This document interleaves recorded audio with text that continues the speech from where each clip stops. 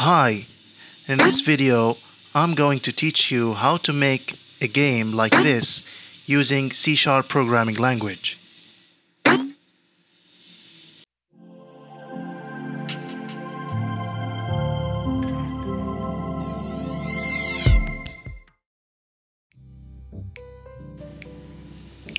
So this is a project that I created earlier.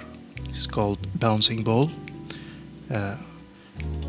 I'm gonna show you now how to make this game. As you can see, in the form you are going to need one panel with black background, one picture box.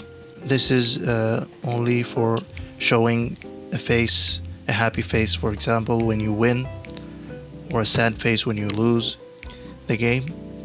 And you are going to make this one invisible from the properties. From here, properties, you're gonna make the visibility of this picture box false.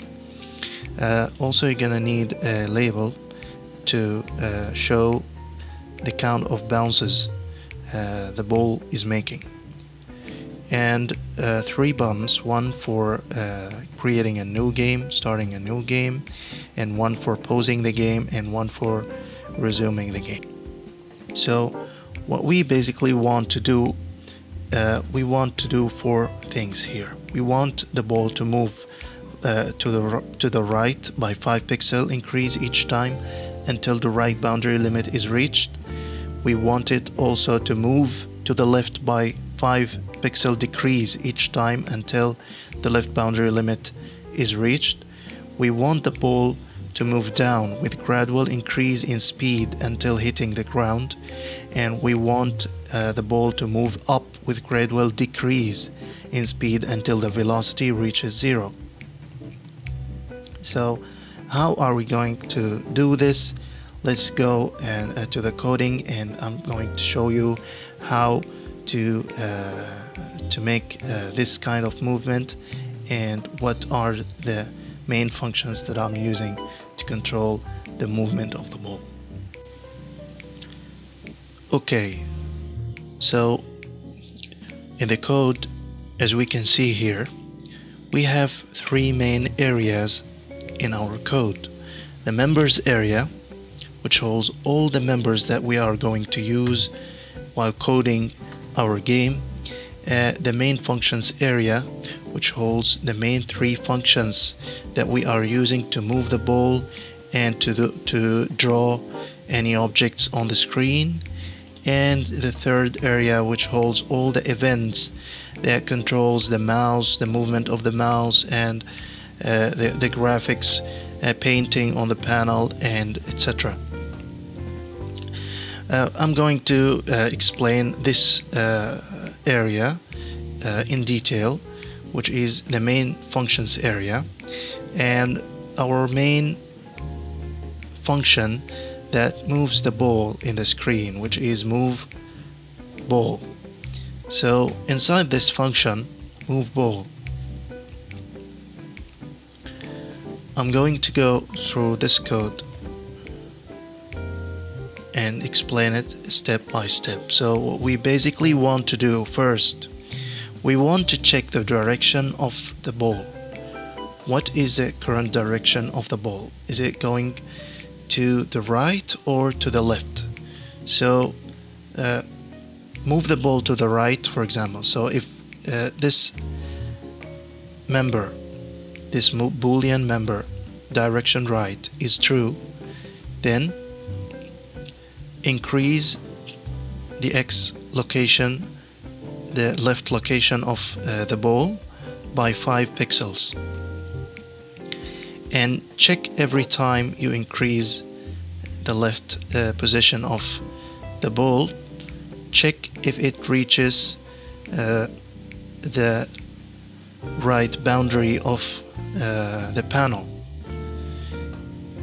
If that happens, if it reaches the right boundary of the panel, then make this member false, make this Boolean member false. The direction right should be false, and the ball must go back to the left direction. And this what will happen if the direction isn't right, it's left now, so you will decrease the left position of the ball by 5 pixels, which is the opposite process of what happened here. And every time you decrease the left position of the ball, you are checking if the ball is meeting the left boundary of the panel, and if that happens, then make the direction right true again. So these lines control the horizontal movement of the ball on the screen, and it controls when the ball is moving to the right and when it is moving to the left.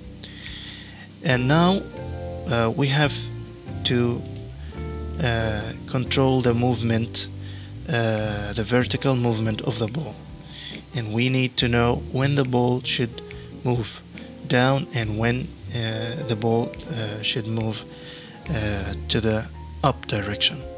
So I have another member called direction down, which is a boolean, and if this member is true, then the ball is should move down, should fall down. And here I'm increasing the velocity by adding this constant value, which is 0.5 here. If we go back to the members area, you can see that this constant value is 0.5, and I'm increasing the velocity each time the ball is moving down. It's a gradual increase in the position of the ball and moving it down. So I'm checking now if the ball has lost its velocity and no more bounces will take place. And if the velocity is equal the old velocity, which means the last velocity that I store of the ball is the same velocity now, this means that it lost its velocity and it stopped, then the game should stop, the game is finished, and you win because you didn't fail, and the timer will stop, and a happy face picture will show up, and a label that says you won will show up on the screen, and this player success will play a sound of applause, and the picture box will show the image of winning, and the label will show you are good at this, the number of bounces. And of course you can see here that the button resume and the button pause are both disabled. And if this happens, you win and the game is over, and you're gonna say return because you don't want the sequence of the program to continue. So if the velocity doesn't equal the old velocity, then this will mean that the ball still has a good velocity and it will keep bouncing and bouncing. And what we need to do here is that we need to change the Y value that will control the vertical position of the ball and increase it gradually so that the ball is moving down. And here we are increasing the Y value of the ball by adding the velocity to it, and adding this value, the constant value of 0.5, and multiplying it by 0.5. So this will increase the vertical position of the ball gradually. And whenever we do that, we need to check if the ball reaches the bottom limit of the window. And whenever that happens, then we need to check if the ball hits the rectangle, the base rectangle, then it should pop up again. But if it doesn't hit the base rectangle, then it'll show you that you failed and that the ball didn't hit the base rectangle. So what we basically saying here, we are checking the boundaries of the base rectangle, and we are checking if the x of the ball and plus its width is